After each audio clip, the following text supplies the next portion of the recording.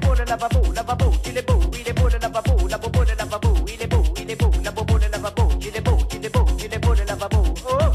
everybody! Hi Noga! Hi Gil. How are you doing?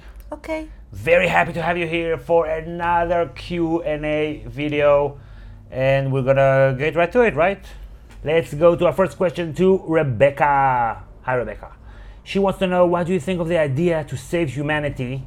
It means magic must be completely destroyed, and with that, the giants, the dire wolves, and the dragons. In this channel we have been pushing this theory for a very, very long time, that in order for the chaos to be resolved, we have to go to the root of the problems, and one of the problems is the fractured nature of this kingdom, and the other one is the magic. It's just like unexpected, it's too powerful, it's unstable. Those two elements, I think, must be destroyed. I like order. I mean, it's interesting because it's part of the whole concept of disenchantment and disillusionment, and this kind of like process that all the characters are going through. Yes, it's very nice. Thank you. Okay, let's go to next question to Surabi. Hello Surabi. From Twitter. She wants to know, what role does Arya have to play in the Great War? Right, this is an interesting question. Mm-hmm. I don't really know. Yeah. Is she going to fight the White Walkers? It seems weird, right? There is something about the Red Woman. She told her that they'll meet again. I mean, it's going to be something like the plot lines are going to meet again at that point, I think, with the Daenerys and Jon and Arya, and because Jon and Arya haven't seen each other yet also. I remember like my bold prediction from like 3 years ago was not really specific. I think she's gonna ram the storyline, the plot line, like a bus coming in from nowhere, something unexpected, boom, and just change something. I don't know, Cersei's on her list, right? But I think that Jaime's gonna kill Cersei. I don't know. Yeah. What do you think? Please mention in the comments. We're dying to know, dying to know. Next question from our dear patron Shai Golan, who we've met in our Tel Aviv meetups. Hi Shai. Hi Shai. Hi Shai. How about psychoanalyzing Hodor? Yeah, interesting. Hodor. Well, he's a simpleton, right? But he's someone who feels more like he's locked in his own mind or his own body. He had a stroke or something. He had a stroke, exactly. I mean, we know that he can understand certain contexts because he can respond in a like an eloquent way, you know, in a contextual way, like through his intonation, of course, not through the content of his words. Hodor. Even you, sweet giant. Hodor. So what is it like to be that kind of person locked inside your own mind? Well, you also have another theory about it, right? I mean, Hodor's... Right, that he knows how he's going to die, because he didn't have a stroke, really. He just saw what would happen to him in the future. When I think he knows, he thinks maybe it's coming now, he gets really, really anxious. Hodor, calm down. So what would it be like for a person to know how he's going to die and then still go ahead and do it? Well, it's someone who obviously doesn't think they have a choice. It's like a predeterministic notion of life. I mean, because otherwise he would have gone in a whole other direction. Right, just by Hodor. Like, trying to escape his destiny, you know. Right.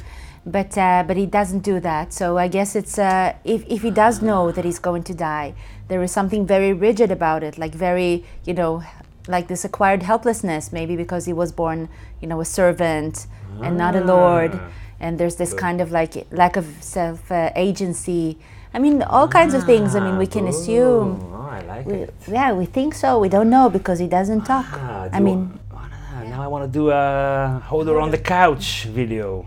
So it's interesting, like in a lot of stories there is a prophecy, and you are told this is what is going to happen to you, and then the character does everything it can to not get there, and then eventually this is how they get there. So so in this way he's like, מה קרה בטריה? So maybe he was like, okay, I read all those stories. It's gonna happen anyway. So boom, I'll just do it. Okay, next question, 2. The Hainesman. Hello again, the Hainesman. Noga, could you do a psychoanalytical take on Gil and Itamar as well?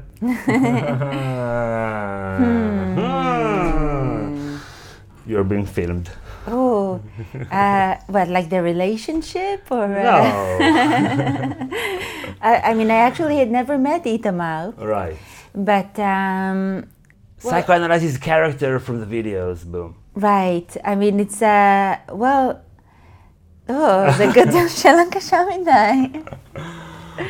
You don't want to do it? No, I don't want to do it. Okay. You want to psychoanalyze me to my face?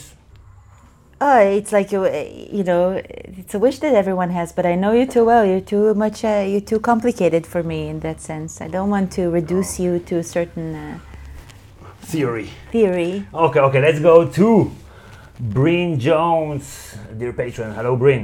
He wants to know: would you have treated Tony Soprano?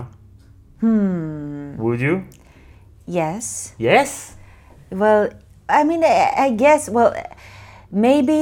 Well, it's difficult for me, I guess, to differentiate between his character in the series and like if someone just approached me and said, "Would you like to treat this like kind of a gangster guy?" Okay. You know, as someone that I wouldn't. I guess I would be. Wow, Why? that's a very. Why? Why? Because I would be intrigued by him. But he's a sociopath. He's a sociopath. Must be fascinating work. It is. But I mean, it's very difficult to, you know, what is a sociopath? I mean, But who's a true sociopath? we talked about it with Ramsey and with others. Littlefinger, Joffrey. Littlefinger. Often, it's so difficult to change anything. Right. But on You the just other, help him. That's like Yeah. the conclusion of the show, and that's what Mrs. Melfi, Dr. Melfi, finds out. That she's basically been helping him be a better gangster.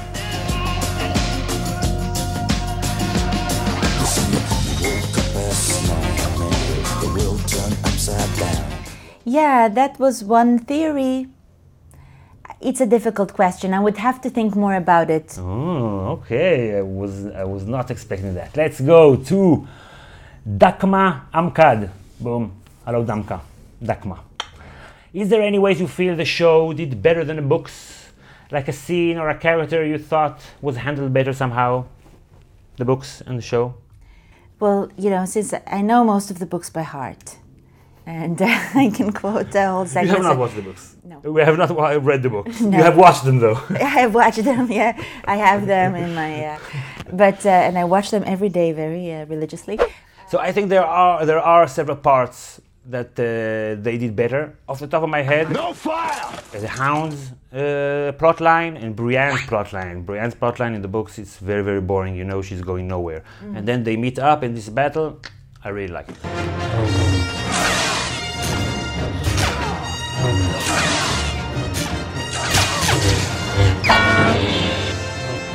Let's go to our patron Tom Paget. Hello, Tom.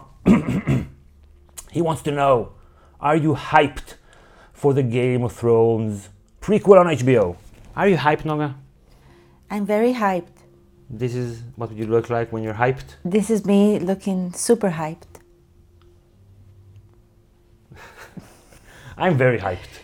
I'm very hyped because I think it's going to be better than season 8. Yeah. I think we're going to be rejuvenated. Let's go to Reginald Young. Hello, Reginald. He wants to know, what would you do to solve all of the world's problems? Noga, come on, I'm waiting. Okay. Please, everybody wants to know. Okay. 1, 2, 3, go. So, I mean, in the Game of Thrones, they have the sentence. In the Game of Thrones, you either Win. win or you You die. die. So this to me resonates that you know that the master-slave binary of like Hegel's. Okay. So what he said basically is that there's a struggle between two sides, and it's either you win or you die. This kind of thinking doesn't work. Doesn't help. Doesn't help. Creates problems. It creates a lot of Because problems. if you think there's no other solution than to fight, then you are more likely to fight. Exactly. And there's also this kind of like thinking that you have to have an asymmetrical relationship between oppressor and oppressed, because between weak and strong. Right. If I don't kill him, he will kill me. Yeah, exactly. So you might as well be the strong one and kill him before he does kill you. Okay. So this kind of thinking, I think it doesn't help. I mean, So you would change that? I would change that into like this conclusion that we don't have to, kill or be killed. Let's get along. Yeah. What I would do is two things. I would just cancel all the nation states and we'll go back to city-states, and everybody can rule themselves better, more efficiently, and it's just less stories about history and all kinds of stuff. It's more pragmatic and practical. Like your mayor takes care of the pavement outside. It doesn't tell you a story about Tel Aviv, blah, blah, blah, a little bit, whatever. A second thing, I would take every young person, whatever, at the age of 10, and fly them out to space to watch the entire world and understand how it looks without the borders. The Earth is a very small stage in a vast cosmic arena.